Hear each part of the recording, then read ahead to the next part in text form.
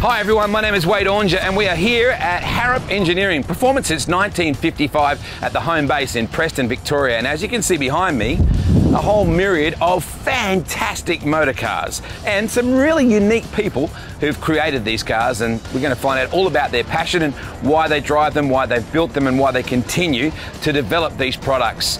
Today we're going to head off on a leisurely drive to the Yarra Valley, have a bit of lunch, check things out there, and then tomorrow we're going to let loose at Winton Motor Raceway, and these guys and girl, they're going to tear it up. I can't wait to see how these cars perform in a racetrack situation. It is the Harrop Ultimate Street Car Invitational. There's 15 very cool cars, some really cool people attached as well. Let's go and see what happens over the next couple of days.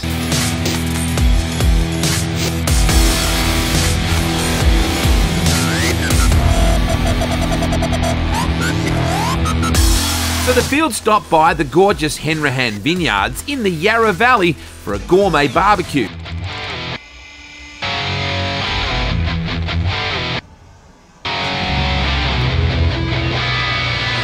Out on the open highway, the dual lane road, as we got closer to Benalla, and you could just tell that everyone was starting to get excited. We are going to step things up significantly. Welcome to you. What a great day to kick things off yesterday, though. Yeah, thanks, Wade. Like, this event's all about the diversity of the field. Like, we've got, you know, cars from the 70s right through to current day, and from 4-cylinder through to V8s. And a lot of our customers build these awesome street cars, but they just don't get to enjoy them. So this event's about, you know, a nice road rally yesterday, and then coming to the track today and multi-discipline testing of the vehicle and the driver. Now, there's an interesting demographic, really, of your drivers, because there's guys into their 60s, there's people that are probably in their 20s, there's drifting discipline, there's people that have had limited track experience, there's people that just want to go fast and have nowhere to do it. So you've got a great broad range of personalities. Absolutely, and some of the guys are, you know, they're seasoned veterans of doing motorsport, and some are just here to participate and really get out there and drive their cars, and the weather's awesome, so I think we're going to see some great competitive activity. Now, there's 3 different phases to what we're doing today. Explain that. So we start with Motorcana, which is really testing the agility of the car.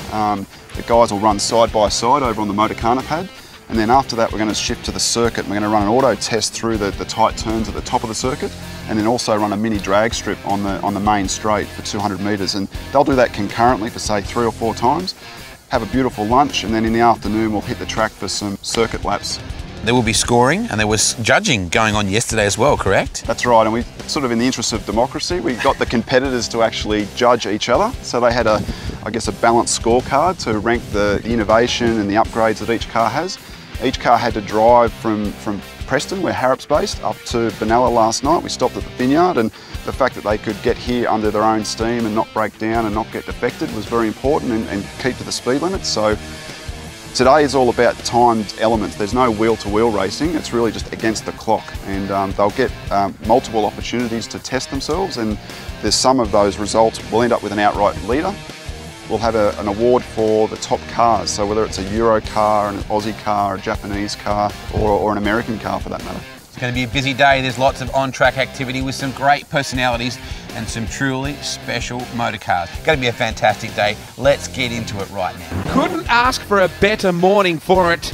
Everybody amped about the first session of the day, the Motorcana, and I think a lot of people are going to be interested to see how they pit themselves up against the various cars. Peter Fitzgerald, this Porsche 14.19 second run was always going to be rapid and probably one of the quickest with 650 horsepower. Peter Fitzgerald, the Porsche looked fast, it spooled up. How did it feel? Yeah, I think I WD'd on the first one. I went around the car instead of through it, so yeah, all right. Dave Shart, the American in the Toyota 86, a 15.61. I don't think that's representative of the performance of this car, and I'm not 100% sure that Dave is happy with his run. Dave Shart from Forge Line in the 86, how was it? I think I could have done better. Still struggling with the left-hand shipping, that's fine. Craig Dean, first time this car has fired an angry shot. The Shelby GT, a 14.94. Craig, this Mustang's looking absolutely stunning. The Shelby GT, how was the first run? Yeah, a little bit nervy, obviously, just having a go at something different. This is the first time it's been on the track or done anything in haste anyway, so got to get the feel of it. But yeah, it's pretty good. This is interesting now. The Audi of Christian Fitzgerald, the Audi S3, a 13.79, just a hair outside the Lotus. Christian, very impressed with Mum's shopping cart, believe it or not. Christian Fitzgerald, father and son on the same bit of road, how did it feel? Mate, it's good to give him one. No, this was fantastic. It surprised me on that track there. Stephen Bradford, a 13.04, the 9972 Turbo. What an impressive performance from Stephen Bradford. Steve, the Turbo looked fast out there. How did it feel? Yeah, handled surprisingly well. First time I've had it on the Motorcana. Awesome work. Good stuff. So the Motorcana results see Stephen Bradford quickest with a 13.04. Christian Fitzgerald sneaks into second. Jeffrey Morton's Lotus is third. So a glorious day at Winter Motor Raceway as we turn our attention to the auto test now. Heath Moore joins me, and this is going to be interesting. A wide variety of cars. Aaron Wheatley in the GTS up first with a 39.93. Big, heavy car, very quick in a straight line. Brendan Finlay in the VE Coupe, 22-inch wheels makes it hard to get through the corners, but again with Harrop brakes should be able to get that into the box easily. Yeah, and you know he loves to get on the gas. Look at the size of those rims. That is an amazing vehicle. Hard to believe it started off as a Maloo. On board now with Martin Moran. The GTO Coupe was a bit of a surprise in the Motorcana, to be honest. And he's got some experience around Winton with the race seat and the harnesses. He knows how to turn corners, and again I think he's going to get this through to the box pretty easily. 35.91. Ben shoots now. You know a fair bit about this BMW. Indeed, Wade. It's a little bit grip limited with the new suspension that we're running, and the tyres not offering quite enough grip, but Ben's well versed in getting the car sideways and steering it off the throttle. Wasn't overly happy with his Motorcana test, so he's hoping to step it up right now. 33.8. This is the car I think everybody expects to be the quickest in this. Jeffrey Morton in the Lotus. Highly modified 1.8 litre E85, supercharged by Harrop and Simply Sports cars, and Jeff's done a lot of driving, so he's done Dutton rallies, he knows how to drive around tight, twisty circuits, really what the Lotus is ideally suited to. And you could argue that he's the most prepared out of anyone with this. He brought his own support team. It's almost like Formula One. Isn't it just? Very, very intense, this guy. He wants to put a big performance in, and a 30.7, that is quick enough to be the quickest. Jeff Morton in the Lotus Elise. So your top 10 for auto test sees Jeff Morton quickest, but only just. Peter Fitzgerald, Stephen Bradford, the Porsche's very quick there. Christian Fitzgerald in the Audi. This is an important explanation we need to put forward here on the drag racing side of things. That's right. The time is both reaction and elapsed time, so it seems a little bit slower than you would normally see at the drag strip. And as you can see, Martin in the GTO Coupe gets the power down, 9.685. We know that Terry Henderson is going to be impressive in this. He's been practicing. He loves taking his car out on the quarter mile. Here is Terry right now in the GTS, and his time of an 8.6. He'll be happy with that. I think that's one thing I really love the most about all this is the great variance in the drivers and their cars. And here's a good example. Craig Dean in the Shelby GT. Not only does he drive a Mustang, but he lives it. From latest model V8 muscle to old school cool. Justin Smithy's awesome. Hillman has been the topic of much discussion. This is a car he's had a lifelong passion for. Tim Harrop, he is a man who has a lot invested emotionally in this whole concept. A proud member of the Harrop family, an important part of Harrop Engineering's team. But have a look at this as cracking 7.8. And I think there's probably more time in the car. The reaction time is, I think, what let that time down a little bit. Well, if you thought that was quick, how about Stephen Bradford? He is quick on the reaction time. A 7.651 puts him quickest so far, but the Lotus is up next. Let's go to the start line right now. I'm hoping to improve it this time. No surprises there. Almost a 6-second pass. That's fast. He got the reaction time just right and managed to power through for one of the quickest times we've seen. He is looking outstanding for our Husky overall champion. Jeff Morton is the quickest. Time now for our circuit laps and the little Hillman. What an impressive car, 2 minutes 3.8. We love having a chrome bumper in the field. This guy, he told us at the start of the show, Brendan Finlay, he was going to be 3/4. You know what? This is not a 3/4 lap for me. He's on it. That looks like 105% to me, Wade.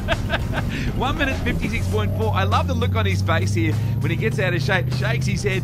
It's just a beautifully designed piece of road car. Kim Smith, 1 minute 51.3 in the Maloo. She's exceptionally smooth behind the wheel. And her enthusiasm, the way she gets into actually learning how to drive the car, maintain the car, it's really what this event really is all about. She was 12th overall. Terry Henderson is another guy that just typifies passion never ever goes out of style for motoring, does it? He and his lovely wife, they had a fantastic time. A 148.6, he was pretty quick. This guy is a very handy driver overall. Krista Jager in the Sylvia. That's right, driver trainer Monday to Friday and professional drifter on the weekends. So he really knows how to get the most out of this car. I don't think the potential is what it could be. He's only had this car a short time too. Purchased it off a friend, 1 minute 45.6. Now, how about this? Just listen here. Christian Fitzgerald getting himself pumped up. I'm pretty sure his old man Peter doesn't have the same tunes bopping out of his car today. I don't know whether it's Mum's CD, but he's got the tunes tuned up and he's hooking into the track now. He's got Bryce following him in a bloody impressive time. 1 minute 40 to the business end of the deal right now. Into the top 6, Dave Sharp, the American in the 86. Now, he recently drove this car in a time attack.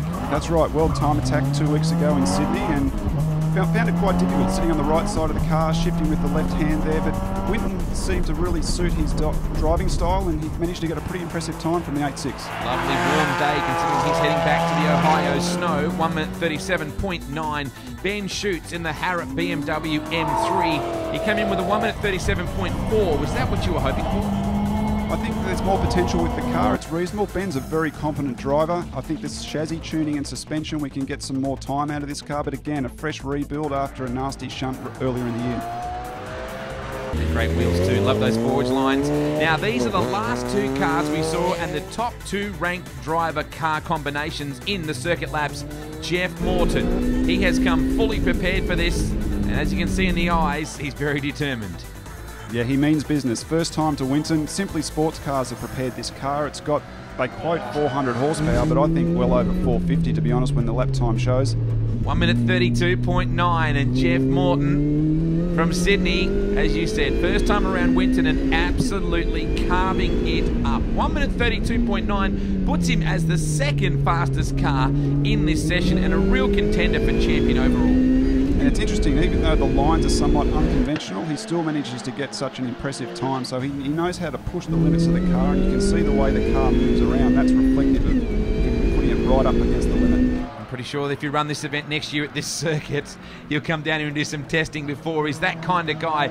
Bryce Washington right behind him there in the Harrop Cup car, giving us some great chase cam shots. But when you combine experience and high performance, this is what happens. 1 minute 30.5, fastest man on the racetrack, Peter Fitzgerald, the legendary Porsche peddler.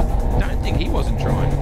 Absolutely, he's really pushing that car. He knows his way around Winton like no other. The car's got lots of grip, lots of horsepower, and I know speaking to Bryce, he really had to push the Cup car to stay behind him. He's got a lot of laps around this place, so 1 minute 30.5. We know he wanted to beat the Audi no matter what. He never wanted to let his son Christian get the better of him, but Fitzy will be absolutely wrapped with an overall win in the Circuit Laps. 1 minute 30.5 puts him about 2 seconds ahead of Jeff Morton, who gives away an enormous amount of experience compared to this man around this circuit. Well, the circuit results sees Peter Fitzgerald take the win from the Lotus Elise of Jeffrey Morton. Stephen Bradford, third fastest. Schutz in the BMW M3 was fourth.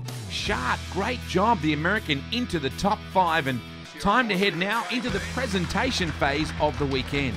Craig, awesome effort from Mustang Motorsport. You've got the very first 2015 Shelby GT Mustang in the country, and you've brought it along to Husky 2015 and managed to take home some silverware. How does it feel? Good, mate. We had a good day. The track was good. Just the whole organisation was really good. Harrop did a great job, and look forward to coming back next year if they invite me, and see if we can come back with a blistering one next year. Dave, President of Forge Line, it's been a long trip to come and have a bit of fun in the Toyota 86 over the last couple of weeks, and it all culminated in taking out the top Japanese award at the Husky event 2015. How does it feel? Yeah, it feels great, just exactly. My trip's coming to an end, been here for a couple of weeks now. What a great way to end the trip. Tim Harrop, our capable operations manager at Harrop, has pedalled the Holden VF today. It's been a little bit of a mixed bag with a couple of issues, but you managed to take out the top Aussie spot regardless with some consistent times overall. How does it feel and how did the car drive? Yeah, it feels good, Heath. Yeah, a few issues and a transmission issue which stopped us getting out to do those time laps at the end, but the Motorcana and the drag we managed to get a couple of good, reasonable times in, obviously, to get this trophy. So we're going to start off with design and engineering. Everyone made it democratic, voted for each other's vehicles yesterday at Harrop and throughout the day. And the standout winner was Brendan with his stunning VE Coupe, with no doubt the amount of work and labour of love that went into modifying what was once a VE Maloo into what it is today. And I know you had a couple of issues with the clutch, but in the spirit of the competition, still sort of pushed on and put on a great show. So let's hear it for Brendan.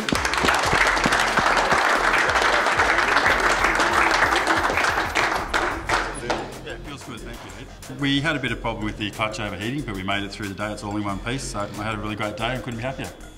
Yeah, in the design and engineering side of things, congratulations to Brendan Finlay for scoring the win. But let's look further down the order. Kim Smith was actually second in the Maloo. Great result for her.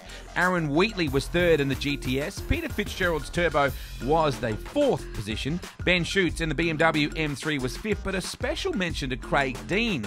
The Shelby GT was not actually at the event on the first day, and that's when judging was done. You have to wonder whether that car would have been right up there in the design and engineering phase had he been there on the day of judging. Moving into the individual disciplines for the day, the Motorcana win went to Stephen Bradford, and the auto test and drag racing section, a double win for Jeff Morton in the Lotus.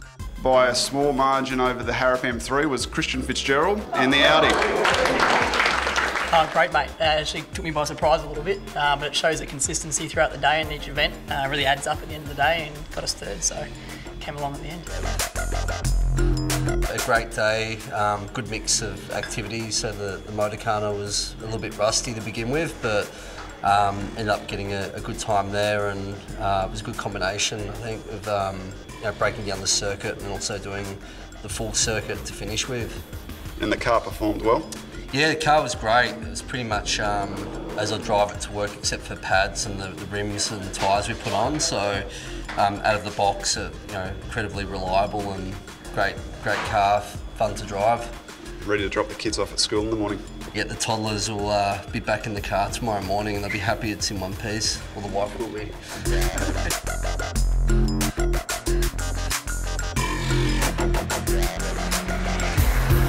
How does it feel? Yeah, it's good. It's terrific. It's nice of my customers to lend me their car occasionally. So thanks to Sally Ann Haynes, who owns the car, letting me bring it up. And thanks to my family for joining us on the weekend, and my son for doing such a good job, and everyone that turned up. They're a fantastic bunch of people. Well, Jeff, an absolutely awesome effort in your Lotus. Simply Sports Cars have put together an incredible package. You are new to Winton and new to some of the disciplines that we did, but how does it feel? Yeah, I think the biggest shock was winning the drag race, actually. I've never done a drag in this car before, so to beat two 911 turbo Porsches over 200 metres, wow. Just amazing, yeah. Yeah, the car looks so quick. It's obviously light and it's got plenty of power to back that up. You were consistent everywhere though, like fast on the track, fast in each of the Motorcana, the auto test and the drag, and that's a fantastic effort, and we hope we can see you again next year. And absolutely, count me in already. So Heath, it's historic and it's fitting that the first ever running of the Harrop Ultimate Streetcar Invitational has joint winners. We never would have thought we'd see a Turbo and a Lotus in the top spot, but that's exactly what happened. Stephen Bradford's consistency rewards him with third place. Well, second overall, really. You move back then to Christian Fitzgerald in the Audi, who certainly proved a point. Ben Schutz in the Beamer. Dave Sharp, the American, will go home and be very pleased with that. And considering he missed the first day of the way we did things, Craig Dean, exceptional for his first effort, was 7th. Well, that wraps up an unbelievable 2015 Husky, and Heath, you've got to be excited, satisfied and a bit relieved, I would imagine, that it's over. Absolutely, Wade. It's been an incredible day. The weather was kind. Race Solutions and all of the organisation that the Harrop team put into this event. We came up with a concept probably 6 months ago and just wanted to bring together the ultimate street cars, both old cars, new cars and everything in between, and put them on track and put them up against each other. And importantly, the personalities that we had at this event is what really made it successful. Absolutely. It's the Harrop Ultimate Streetcar Personality Invitational. That's what it is. It's been an amazing event. Hope you've enjoyed our coverage over the last couple of days, and looking forward to 2016. Roll on.